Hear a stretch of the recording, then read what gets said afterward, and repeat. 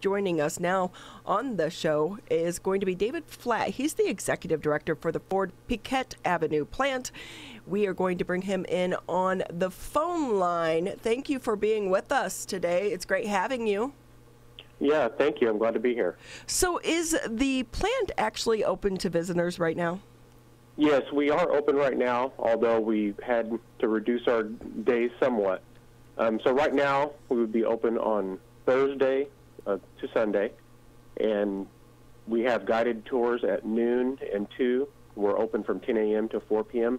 So that is a little bit different than we were open before, because previously we were open on a Wednesday, but until things settle down more, we'll keep Wednesday closed. And we did have another tour at 10 a.m., so we've had to reduce the number of tours. It's kind of difficult for the tour guides to give 3 tours in a row when they have to wear a mask, of course. And then we do social distancing, so we've reduced the size of what the tours would normally be. And then we just try to keep everybody spaced throughout it. But we are open. We are definitely reducing what the amount of traffic we're seeing, so we're only getting more or less 20% or so of what our normal attendance would be, because over the past couple of years, our attendance had grown considerably. And with that, so obviously it's the birthplace of the Model T. If I've never been there before, what am I going to see and what am I going to experience? Yeah, so the Ford Piquette Avenue Plant, it is the birthplace of the Model T. So it was actually the second factory, well, it was the first factory that was owned and purpose-built by the Ford Motor Company. Now, they had previously rented a smaller garage on Mack Avenue, but they were only there temporarily. That's when they were building the original Model A. But it was so successful, then that's when Ford decided to go ahead and build the Piquette Avenue plant. And they built what we would call the letter cars, which ultimately ended up with the Model T. So the letter cars would include the Model A, the Model B, the Model C, the F, the N, the R, the S, and the T, and there's also a K in there as well. So we have the only complete collection of those early Ford letter cars that you will see on display at one time anywhere in the world. And our Model B, it's an extremely rare car. There's only 6 or 7 of them in the world, and it is actually serial number 1 for that car. So that is kind of like the main thing to see when you come there. But we also have Henry Ford's office. It's also located on the 2nd floor. And then on the 3rd floor of the building, we do have a Milwaukee Junction car collection. So those were actually other cars that were built in, it would be the kind of north end area of Detroit. So that would include cars such as Cadillac, the Rush, Regal, Flanders, Mobile. And then after Ford, Studebaker was actually located at the Piquette Avenue plant. And then we also have a variety of other Model T conversions, Model T Speedster race cars, and then the most important room in the building really is the secret experimental room in the back of the 3rd floor, and that's the area where the Model T was invented. So there's a lot to see there. We usually have anywhere between 62 to 63 cars. Some of them are the same, but then some of them will change. And we've also added several new exhibits over the past few years as well. Well, we are the Motor City, and the history of the car started right here in Detroit, in the greater Detroit area. But as far as, you go to the plant and the museum there, and it's about cars, but how did this industry shape the Motor City into the community in which we are today?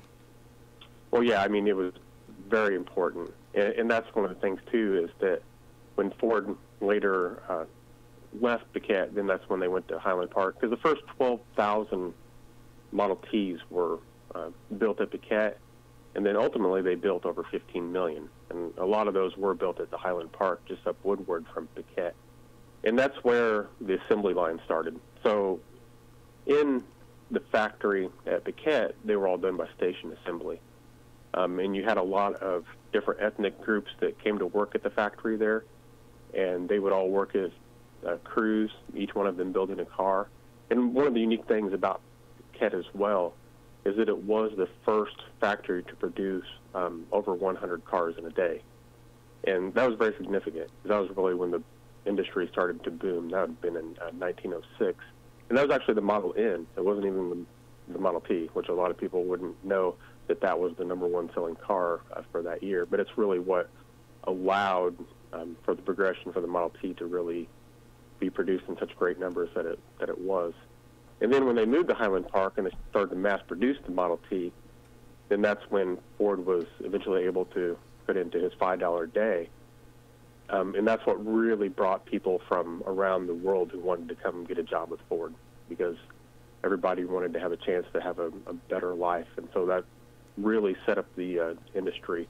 And then there's also the fact that a lot of people who worked with Ford, such as Flanders and Hupp, and they went on to make their own car companies as well. And eventually Flanders became EMF and bought up by Studebaker as well. So there's a close connection between a lot of the different car companies that you'll see, even with Henry Ford's second company, because he actually had two failed attempts at companies before Ford Motor Company. He had the Detroit Automobile Company and had the Henry Ford Company. And with the Henry Ford Company, he had started to develop the car, but he got kind of too focused on racing, and so they kind of got tired of waiting for the car to be produced.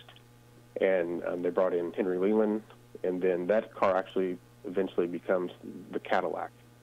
So that's a very interesting connection that you have between all those different car companies from early on. David Flatt with us. He's the executive director of the Ford Piquette Avenue Plant, joining us today on the Oakland County Megacast. And David, earlier you mentioned that the museum is open with limited hours and some capacity limits as the pandemic has progressed, especially early on. And right now, as we're heading into, we have been heading into a surge of cases in Michigan and throughout the country. Are there any virtual programs that are being provided, educational programs, or beyond that are being provided to the community or to people that are generally visiting the museum at this time?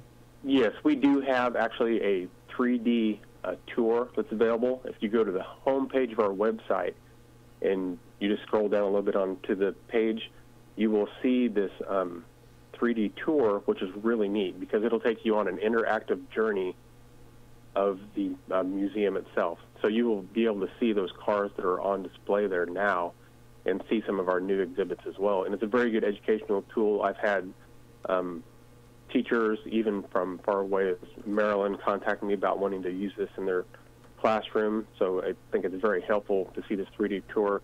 It was made by Matterport and BTS, and so it was a very good system. So for anybody who maybe doesn't have the chance to come see the museum right now, and I know a lot of people aren't able to travel, it's still a way for them to experience the museum, and then hopefully it spark interest to when things get better, they'd be able to come into it. And that's one of the things with the pandemic, too. We were affected like a lot of the museums here where we had to shut down for a certain amount of time, and we've had to enforce that everybody wears masks when they come in. And most public is very understanding of that it's going to be required when you come into the building. So everybody's just trying to live with it for now, and the staff's making through it. Our docents have been really good about it. I've kind of broke up now the days on when they come in and such, so we have a different docent for every day, which is actually also a good thing because when you come to the museum, you hear a different story from every one of them. So it's worth visiting not just once, but multiple times. And David, yes. With that, so many organizations and museums have had to change and pivot during this crisis and the pandemic. What do you think is going to be a long-term benefit for you and your organization coming out of this? Well, I think part of it is what we were just talking about, too, with the online presence. I think that being able to reach people online, because what we saw is when we did go, where we had to shut down for a little while, is that we got a huge uptick in our 3D tour, which luckily we had completed early in the year prior to the shutdown. So it was before the pandemic even started. It was interesting because so the last 2 years were both record years for us. So we had over 31,000 people tour the museum for each one of those years. And then our January and February were the best January and February we ever had. So when the shutdown came in March, we were really booming up until that point, and then it all went to nothing. So we definitely had to refocus, and we worked on promoting our 3D tour, and we saw a huge uptick in the number of people that were coming to view that. So we knew there was still a lot of interest in the museum. And another thing that was difficult is because Piquette is, the CLC actually counted us as the #1 destination wedding venue in the state of Michigan. So normally every Saturday we have a wedding at Piquette. But because of the pandemic, that greatly altered things because we weren't able to have weddings for a long time. And then we even had to transition to where we were doing smaller, what we'd call pop-up weddings, where you have, say, 10 people that will be at a wedding. And we started doing more photo shoots and engagement photo shoots and things like that, where people would maybe go get married at the courthouse, but then they would come there to do their photos. So we really had to transition until we can get back to a point where next year where we can start to do those weddings again, hopefully. And you are a nonprofit, so how is this impacting your bottom line right now? Well, we've done the best that we can, and the reason for that is because we do have a great membership, and we have a lot of them that have been very generous and to help fund us through this event. I mean, it's the pandemic. I mean, it's been hard. I know it's been hard for museums throughout the country, and especially here in Detroit. There's been a lot of difficulty, but because of the generosity of a lot of our donors, it's helped make us through. And then when we were able to start opening up or letting some tourists come in, a lot of people have started to flow back through. And like I said, it's not as numbers we reached before, but it's enough that we were able to keep the doors open. And that's the main thing for right now, is that we just are staying open, and then we try to make it through this and get to better times, hopefully, and then we'll get back to those numbers like we were before. Because, like I said, before the pandemic, we were doing fantastic. Well, and we are starting to see a surge and uptick in the number of COVID cases. Correct. What will happen to your organization if the state does go into another shutdown? How long do you think you could survive another shutdown? Oh, we're prepared to survive another shutdown. But the question would be, if that does happen, on how long would it last? And then when it, hopefully at that point when it opens back up, on how quickly can we gear up and be ready to go again. And that's what we just have to keep focused and keep on doing online what we can. That's like with our social media presence in the last couple of years. It's actually went from, we had 3,000 likes a couple of years ago, and now we're over 23,500. So we've seen a dramatic increase in that, and that people have a lot of interest in the museum and the history here, because Piquette is really a center of innovation in the automobile industry.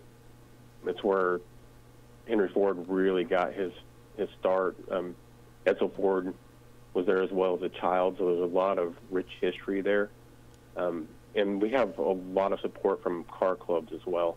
So groups such as the Piquette Tees, Detroit Tees, International Tee Organization, and then also the Model A clubs, and among many other car clubs, have been very generous in supporting us.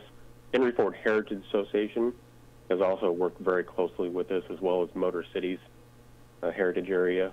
So these are all important organizations that have helped keep us going through these very difficult times, and continue to do so. And I would see, even if there is another shutdown, these groups will continue to help support us and make sure that we do make it through, because it is such a historical gem, and it's important that it does stay open. And the thing is, last year, our educational programming had really started to develop very well. We were having lots of schools come in, doing some STEM-related activity days and such, and I can see when we can get back to that point again, then we will really be thriving. And we have a lot of big plans for the next few years. Unfortunately, some of them have been delayed because of the pandemic, but right now the museum is on the second and third floor. We have tenants that occupy the first floor that rent from us. So our plans are, in the next few years, is that we're going to restore the first floor, at least a section of it, to the way that it would have been, which would actually include the office of James Cousin, who ran the business part of the business for Ford, which was an integral part of the success of the early Ford Motor Company. And then once that happens, you're going to see even a lot better museum that we're able to offer, because we'll be able to increase our educational programming and bring in even additional vehicles into the building. Because right now we're to our limit basically on vehicles, so there's a lot of people who would like to get other vehicles in there, so we have to be very selective about what we bring into the collection, because the collection is a mixture of vehicles from our own vehicles, private collectors, and then from club members as well. And David, just about another minute with you, and quickly, if you are still offering tours right now at this time, how can people sign up if they are interested in trying to get in on a tour, and do the tickets sell out? Yeah, so we do. If you are wanting to get on a tour, you can walk in and see, but it's also good to do ahead of time. But one of the things I did was to make tickets available for sale online. So if you go through our website, that's Ford Piquette, Piquette, plant.org, you can actually buy tickets through us online. You can also buy them through Eventbrite and register a spot for that tour, which will guarantee you a spot. Our adult tickets are $15, seniors $10, and students are $10, and youth are $5, and children 4 and under are free to visit. And we are a Blue Star Museum as well. So, well, Dave, if you're active duty military, you get in for free. Oh, that's great. And, we do have Veterans Day coming up this week, so yes, I'm sure we have some and I will be people offering free admission for veterans on Thursday as well. So any of you would like to come in, you're more than welcome. We do get a lot of veterans and active duty military, and I thank them for their service. Well, thank you for your service as well, and to you and all the members of your staff over there. As you said, it's a center for innovation, the birthplace of the Model T, and such a great reminder right now about where we started and where we are now. The Motor City is rich in history for the automotive industry. We put America on wheels right here in the state of Michigan, right here in our own backyard. So thank you again for everything that you do. If anyone out there wants to go and take a tour, try to get a ticket online. It's an important place to see. It's just amazing, the history. But what I love to see is when he said it's a center for innovation. So we have this younger generation and them using it as an educational tool for the young kids and so many people in the STEM group and industries, so that they can also experience the Motor City and not just today's technology.